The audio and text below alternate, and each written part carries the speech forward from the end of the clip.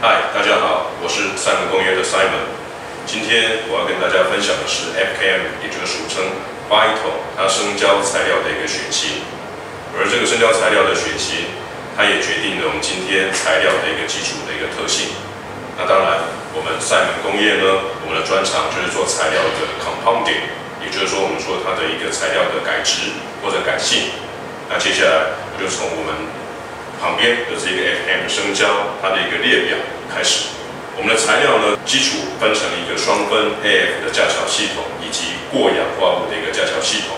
那在表上面我们会看到蓝色的这个区间呢，这边是从 A 型、B 型、F 型、AL， 这边呢都是双分 AF， 也就是双分的架桥的一个系统。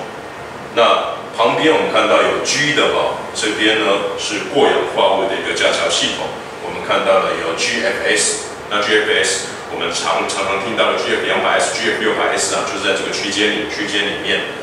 那我们看到为什么还有 LT 呢？它就在于低温的一个部分。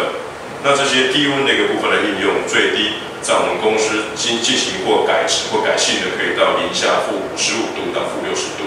那其他的旁边我们看到有更特别的，有 ETP 跟 TBR， 那这两个材料它很有趣。它虽然它的一个生胶的一个含氟量 ETP 只有67%， 但是 ETP 经由不一样的一个单体，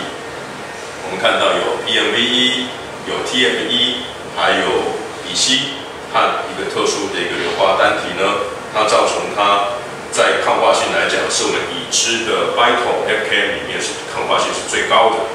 那旁边这个 TBR 也很特别，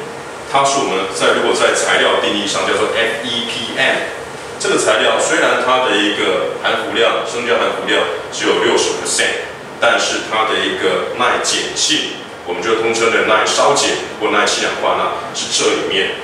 最好的。尤其 TBR 耐烧碱这个特性呢，很多时候它用在油田，还有挖矿产的一个部分呢，或者海上专油平台，它有非常独特的这个效应。因为在专油或者油田，它有太多特殊的一个化学品，所以 TBR 目前已知的用量最大呢、最多的一个市场的应用都是用在油田挖矿。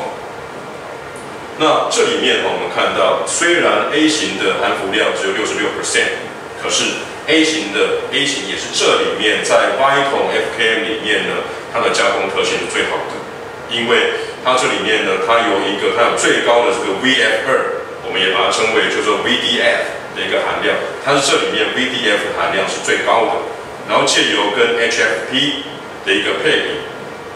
它造成了 A 型，它在有关它的一个耐压缩永久变形，比如说我们俗称的压缩 Y， 是这里面它的表现是最好的。所以说加工性来讲，我们可以说 A 型的加工性是最好的。